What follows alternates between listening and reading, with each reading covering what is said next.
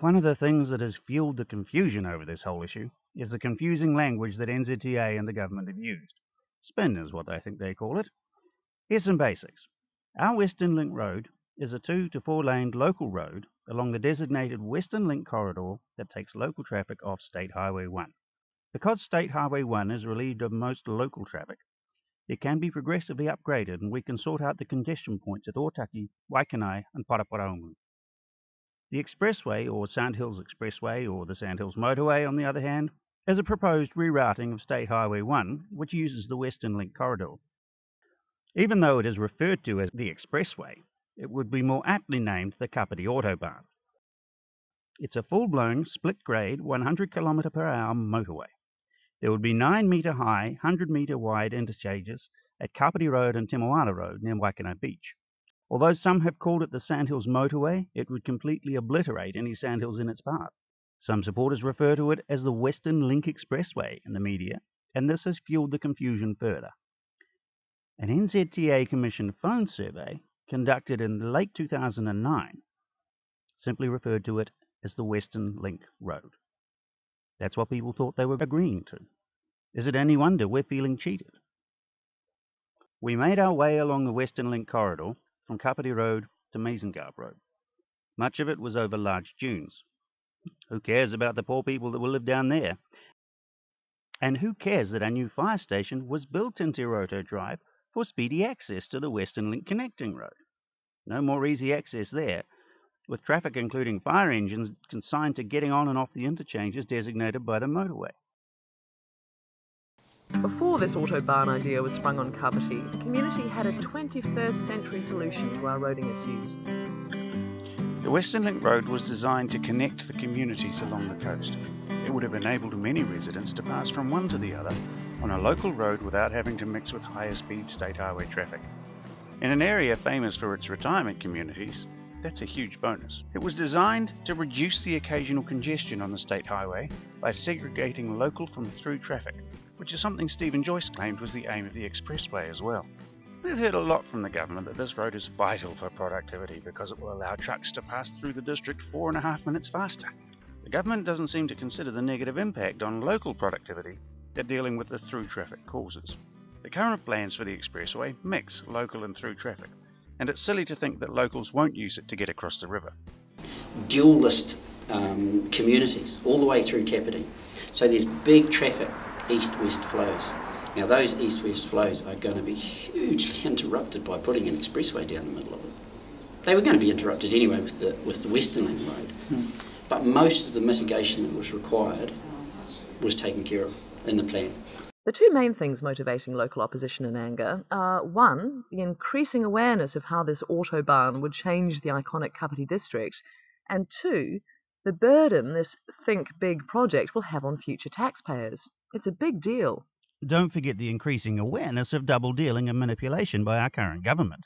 This is not fringe. The opposition to this is not fringe, it's mainstream. It's actually mainstream opposition. And I think what's starting to happen, some of the political people are starting to wake up to that. They're going, oh my God, the vast majority of the people of Kapiti don't want this thing. They really don't want it. And as they find out more and more about it and what it's going to mean, that opposition is going to be more and more vocal. I think we will see opposition on an unprecedented scale in Kapiti. People are going to get excited and pumped about this, and people are going to say, this is our Kapiti and we're going to protect it. We have to protect Kapiti against this thing. And more people are coming to that view. And as the road itself is exposed for what it is, this huge behemoth of an expressway, that opposition is just going to get increasingly vociferous. People's views are going to get stronger and stronger. Nathan Guy had the audacity to not even include it in that cockamamie survey of his, which was completely screwed to the government's argument. And they never put the council's fourth alternative on the table. They didn't consider it at all. They had no intention. So yeah, now the council's put in the unenviable position of having to join the coalition just to make sure they're inside the tent and they've got some say on what goes on. And I think that I'd like to see a few more councillors show some guts and stand up against this thing. The roads of national significance, RONs, and it's like a mantra that they chant, so it's an idea in the head, but what does it actually mean if they do it? And what are they trying to solve when they do it? And that's finally what you have to go back to, is what are they trying to solve?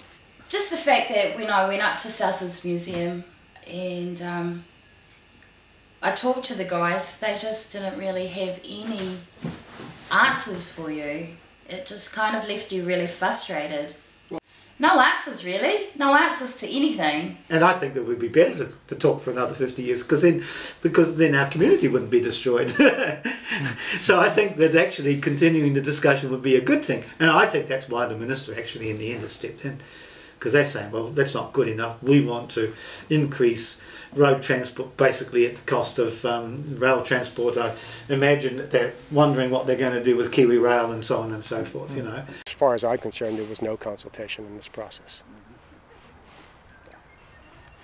I don't know much about it, but I just feel it happened very quickly, which was a little odd, I thought, at the time. The approval came through very quickly. So I guess behind the scenes, something has to have happened. Kiwis are slow to anger, but they feel things deeply. And once they realise an issue is wrong, they will stand against it. You know, witness the nuclear issue, recently the anti-mining thing. And I think that this goes against the grain of what we are really about as New Zealanders. It is so much against the things that at our core we believe. And as people awake to that and see what is at stake, more and more of those people will come out and oppose this. And I just warn those people that try and make decisions like this, look back to what happened to governments that tried to do this before. I think it was a farce. It was done very rapidly. And it was a farce the way it was put to people to vote on. I think they put through some proposals that went over people's properties that would get them up in arms, so they would vote for the one that went down their corridor that didn't go over their properties, because, and that was a little bit of a trick. So if your house is going to get bulldozed, you'll say, oh no, I'll put it down that one where there's no houses.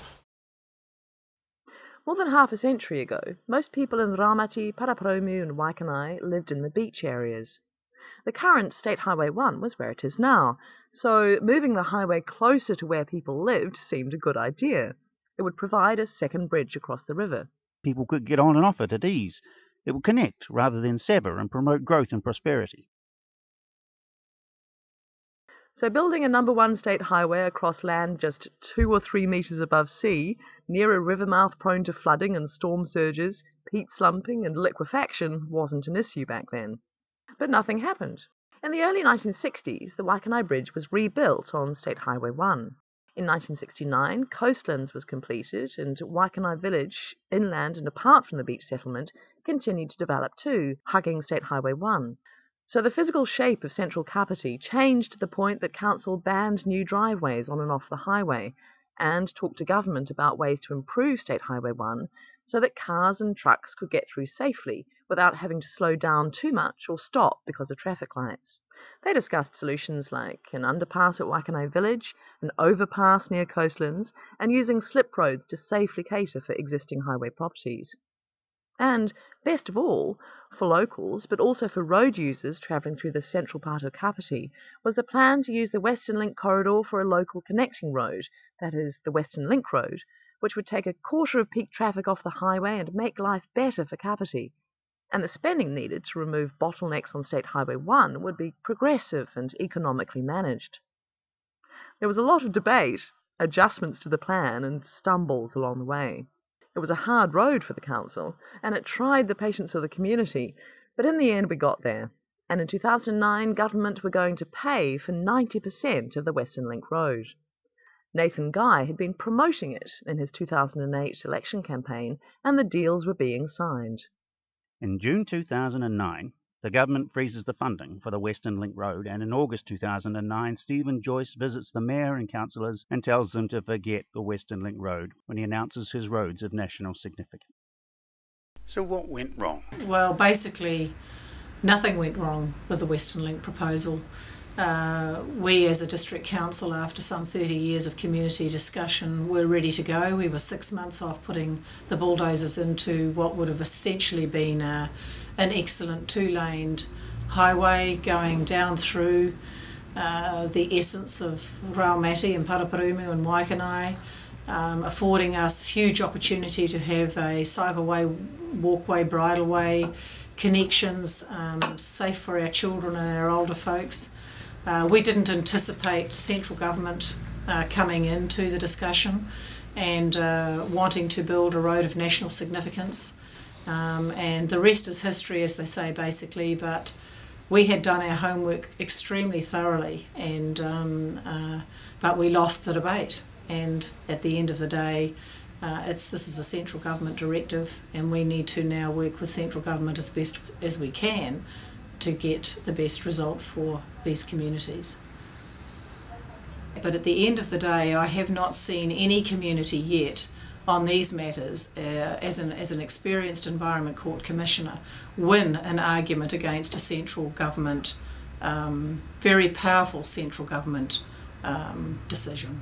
And so to that end, I think we have made the right decision. I think we're here to do the business, when we're here to try and get a good result and not spend millions of dollars arguing a point that we would lose on.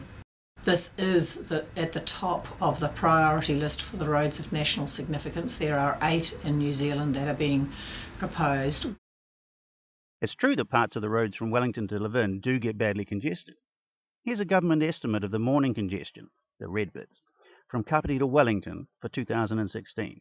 Mackay's to Peka is from just north of Paikakariki to 4.5 kilometres north of Waikanai village. But here's the projected and actual growth figures for State Highway 1 traffic between Paraparaumu and Waikanai for the past few years. Growth? What growth? Absolutely not the case.